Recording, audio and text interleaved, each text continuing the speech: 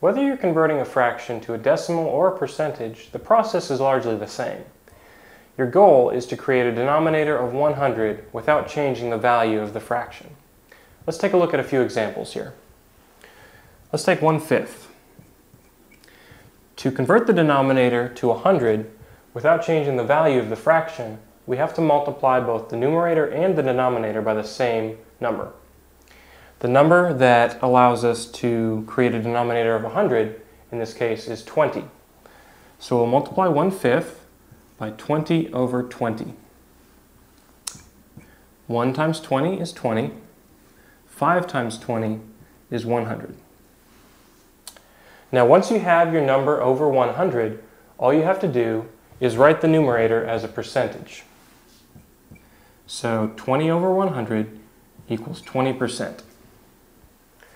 To write it as a decimal, you write the numerator with a decimal point following it,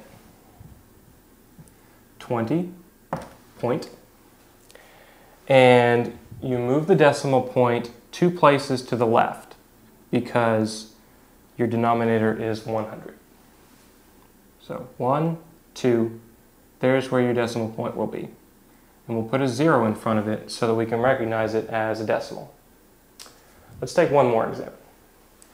23 over 25. Now, to get your denominator to 100 in this case, we need to multiply on top and bottom by 4.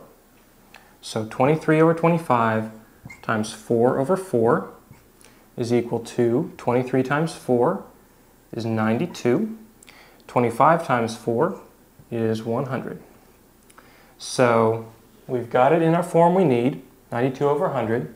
So we can write it as a percentage, 92%, and as a decimal, 92. Move the decimal point 2 places to the left, right there, and add a 0.